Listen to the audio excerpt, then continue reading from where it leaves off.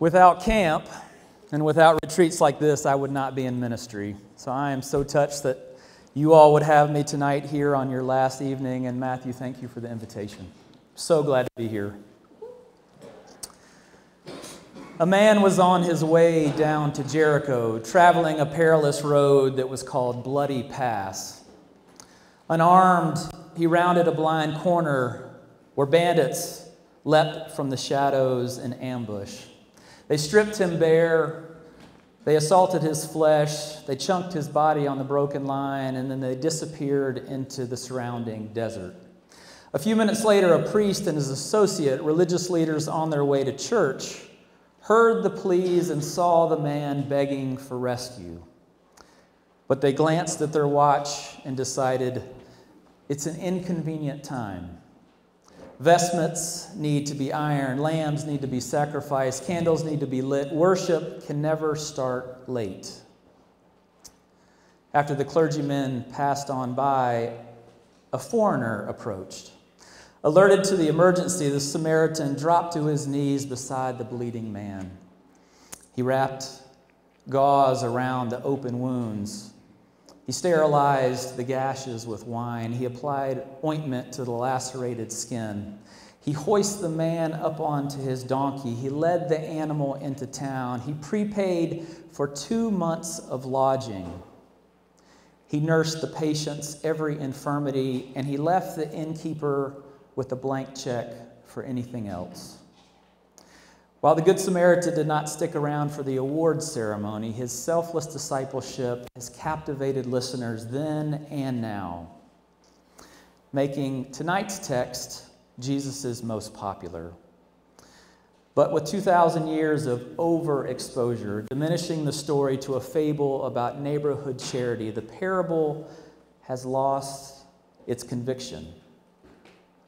One way to reclaim it is by asking this question. According to the Good Samaritan, what does love require? According to the Good Samaritan, what does love require?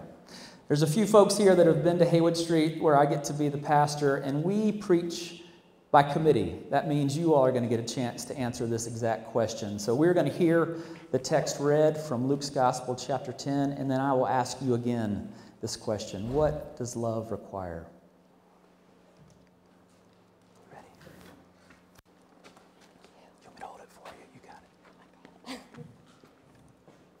But wanting to justify himself, he asked Jesus, "And who is my neighbor?" Jesus replied, "A man was going down from Jerusalem to Jericho and fell into the hands of robbers, who stripped him, beat him, and went away, leaving him half dead. Now by chance a priest was going down that road, and when he saw him, he passed by on the other side of the road. So likewise a Levite, when he came to the place and saw the man, he passed on the other side. But a Samaritan, while traveling, came near him, and when he saw him, he was moved with pity. He went to him and bandaged his wounds, having poured oil and wine on them. Then he put him on his own animal, brought him to an inn, and took care of him.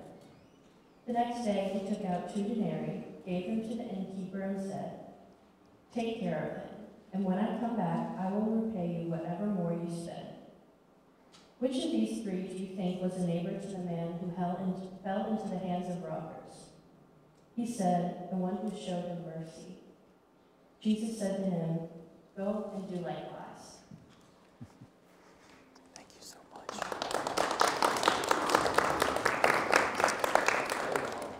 All right, when a retreat, according to the Good Samaritan, what does love require?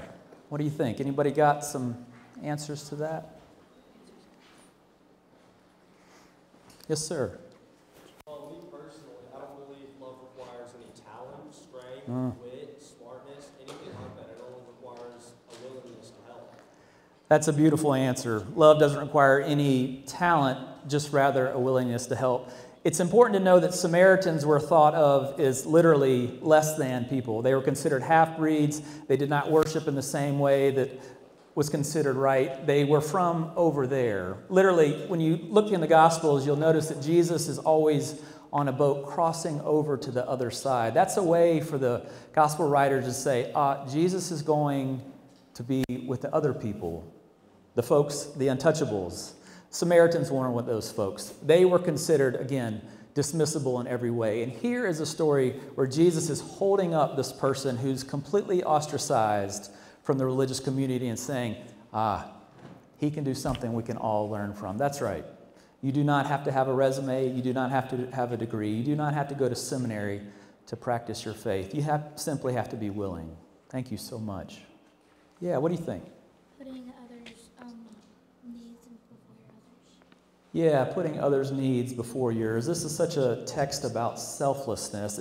A detail that's really helpful to know is if you ever have travel to the Holy Land, you'll notice that Jerusalem is at 3,000 feet above sea level. Jericho is at 1,000 feet below sea level. There's one road. It's an ancient road. And if you travel it, you will notice there are endless switchbacks. It's a dangerous road. As I said, it's called Bloody Pass. For the Samaritan to get off of his animal was to subject himself to the same danger that the man in the ditch is. The Samaritan does a remarkable thing. He says, I care enough about responding that I will jeopardize my own well-being. It's a beautiful act of selflessness, risking bodily harm to make sure somebody else's life is saved. Anybody else?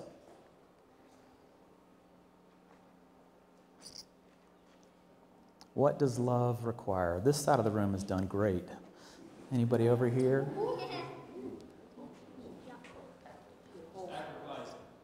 Sacrifice. Come on, Mike, up.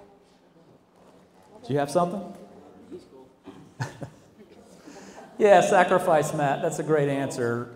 Remember, the Samaritan is headed somewhere else. This is not on his schedule. He not only risks his time, he risks his money, he risks his safety, but he risks his literally entire livelihood for this very moment. There's a reason why many people say the ultimate Good Samaritan is not this actual person, but rather Jesus. Flip to the end of the gospel and you will notice Jesus does all of these things as well. Everything Jesus has to give, including his very life, he's willing to offer for us. The Good Samaritan is very much Jesus. Sacrifice, yeah. Anybody else? Yeah. Respect? Yeah, can you tell me a little bit more? You want to respect the others around you, and so you show them. Yeah, you want to respect the others around you. What's interesting to me is the Samaritan has absolutely no reason to respect the man who is hurt. In fact, there's an awful lot of possibility that they were rivals of some sort. And yet, because he saw the humanity in him, he was willing to cross over to the other side and help. I am convinced one of the most dangerous things happening in the United States right now is something called tribalism. It's this idea that I am only going to congregate with my own kind because someone else is the radical other. The Samaritan could have done that. He could have said, you know what, I'm only going to help other Samaritans. But out of respect for the God inside this other man, he is willing to help in such a beautiful, remarkable way that here we are 2,000 years later and we're still talking about it. Thank you for that. After countless racially motivated atrocities in South Africa, Nelson Mandela appointed Archbishop Desmond Tutu to head what was called the Truth and Reconciliation Commission. It was a government panel tasked with blunting revenge. During these gatherings, there was one rule that was non-negotiable. If a white police officer confessed and faced his accuser, then amnesty, not criminal punishment, was possible. At one of the hearings, Officer Vandebroek stood up and admitted to ravaging a family. He had taken the life of a father and a son. The black wife and mother was sitting nearby, and she steadied herself. The commission, uncertain how to exercise justice in this case, turned to her and said, "What is your opinion?" She answered, "I want three things.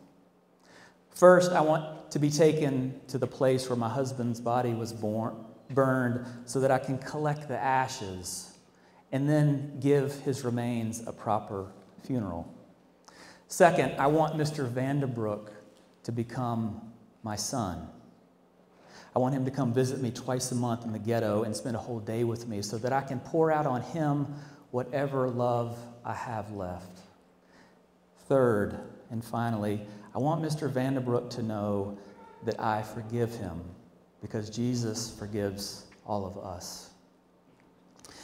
She motioned for help, and one of the assistants led her across the courtroom where she embraced her new child. Mr. Vanderbrook, in response, fainted. For the audience who was there, these witnesses who had been the recipients of injustice themselves, they lifted their voices and began to sing Amazing Grace among themselves. In Cape Town, Officer Vanderbrook was the hated adversary. In Seoul, South Korea, it's the maniacal dictator Kim Jong-un. In Oklahoma City, it's the terrorist Timothy McVeigh. In Cherokee, it's President Andrew Jackson. And in Shechem, the religious capital of ancient Samaria, it was the Jew. Jews believed that the kingdom of God did not include Samaritans because they denied rebuilding Solomon's temple, deviated from Torah, colluded with Syria, and they rejected Jerusalem as the holy city. Samaritans, mocked for being on the wrong side of redemption history, held Jews in contempt. The detail that often eludes modern readers is something that the first hearers of Jesus' parable would have understood immediately about the man on Bloody Pass in the parable. The Good Samaritan was not responding to the neighbor next door, but rather to the rival who wished he weren't alive. What makes the Samaritan so good is that love requires moving towards mercifully, attending to, and initiating relationship with the person that we consider our most sworn enemy. Preaching on this very same text, Reverend Dr. Martin Luther King said this: "We cannot afford the luxury of passing by on the other side. Such folly used to be called moral failure, but today it is considered universal suicide. We, however, cannot long to survive spiritually separated in a world that is geographically together. I cannot cross to the other side and avoid the man in the ditch on life's Jericho road, because he is a part of me and I am a part of him. His anguish diminishes me, his salvation enlarges me." On this MLK weekend, the rallying cry is likely going to be organized around individual civil rights, around the personal liberties of selfhood.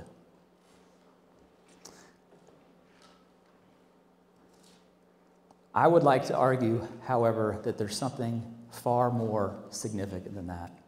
While often omitted, the late pastor of Dexter Avenue Baptist Church believed that liberation is always communal, that no one, not oppressed nor oppressor, can ever be saved by themselves.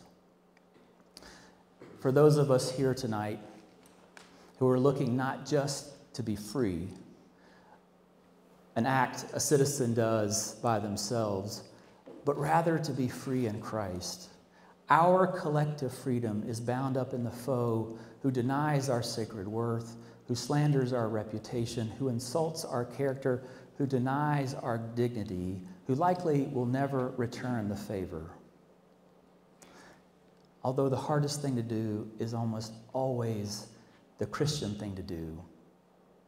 Hear the news that we are called to most. Go and do likewise and cross over. Amen.